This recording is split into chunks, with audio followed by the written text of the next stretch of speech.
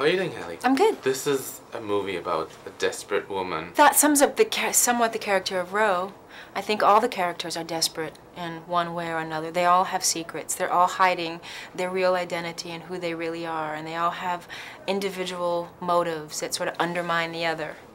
And they're all struggling to survive, really. We all struggle to survive in this world. So, you know, everybody does what they have to do. Sometimes it's very desperate, and sometimes... But nonetheless, we do what we have to do. And I think that's one of the reasons I wanted to do the movie. I think it's relatable.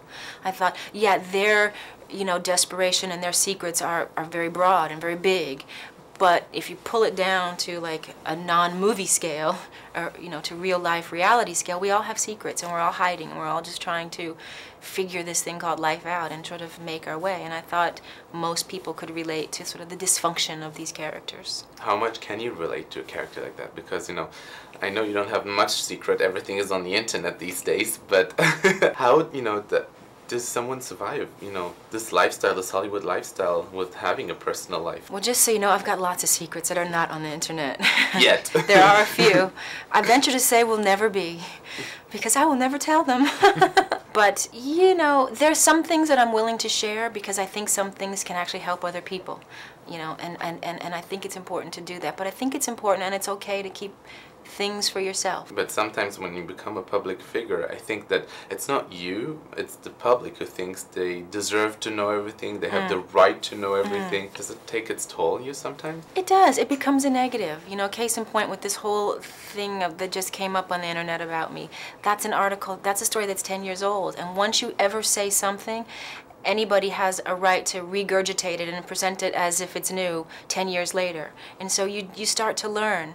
If you want to keep things private, you know, maybe you have to stop sharing things. And I think it's sad that we have to stop sharing and exchanging with each other that way. But when it's used against you in a salacious way, then you sort of start to feel like, okay, maybe I shouldn't share. And that's the negative of, I think, celebrity. Does it at times feel when you read those kind of things like you want to stand up and say, hey, you know, this is a lie, or this is 10 years old, or something, or is it better just to let it go? Sometimes I say, hey, like I just said to you, reminded you it was 10 years old and another magazine just salaciously brought it up again. But sometimes I just say, you know, whatever. I've learned to not really focus so much on what other people have to say, especially the negativity. That just seems like a big waste of time. You're a role model to so many people around the world. The fact that things like we talked about show up, does it discourage you or does it make you stronger? You know, I guess I'm a role model. People tell me that.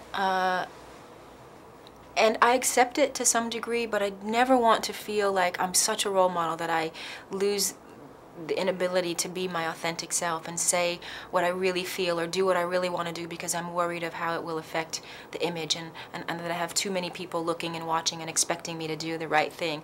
That sounds like career suicide, and it would be creatively